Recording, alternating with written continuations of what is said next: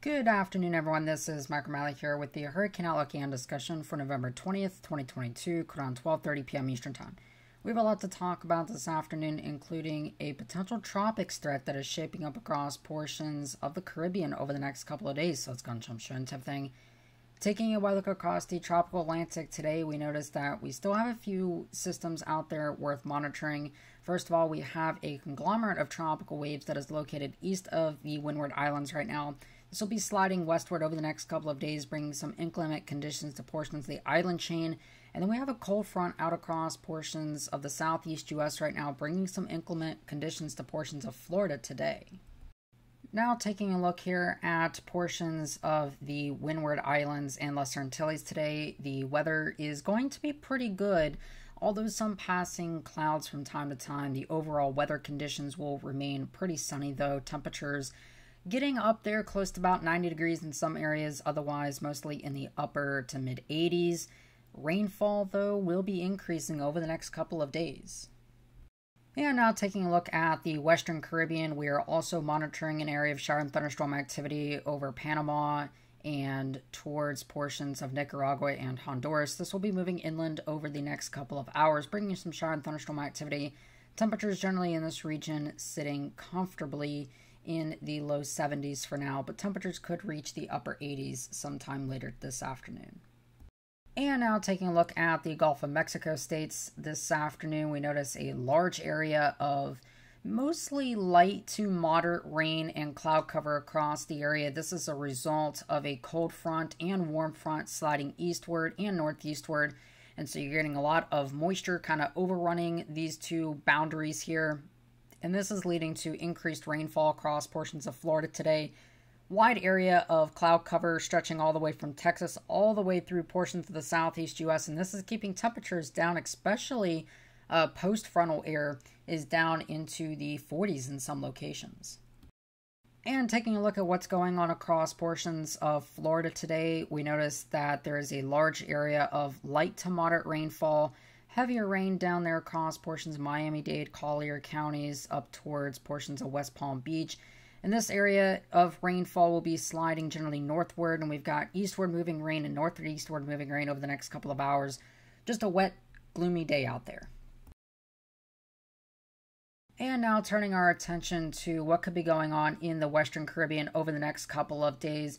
We have several disturbances that could be shaping up. This is the GFS Futurecast here. We notice that there is a plume of rainfall that decides to move westward over the next couple of days. This is a tropical wave that we've been talking about east of the Windward Islands, and this might go on to produce a little bit of tropical cyclone activity. You can see at the end of the run that there is a little bit of a spin up that we might have to talk about, and that is worth mentioning. Now, if we look at the wind shear forecast for this particular system, we notice that it's not going to be particularly strong, at least in the short term. So the wind shear department is actually anomalously favorable. However, towards the end of the run here, within about 5 to 7 days, we start to get this area of surface high. This looks like a surface high that is developing over across portions of Cuba and kind of retrogrades back over across portions of the Florida Straits. And this actually could cause a little bit of shear over the next couple of days,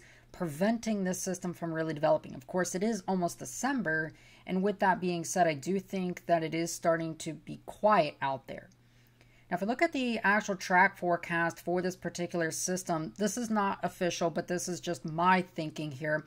We notice that there is the potential that this may strengthen a little bit. We're talking about 25 to 30 knots of wind, pretty far away from that surface low. But this continues and likely will make its way into the central and western Caribbean by sometime next weekend as a non-tropical area of low pressure. After that, it's a little too early and too soon to determine if this might become anything tropical, but my opinion, honestly, is that this won't.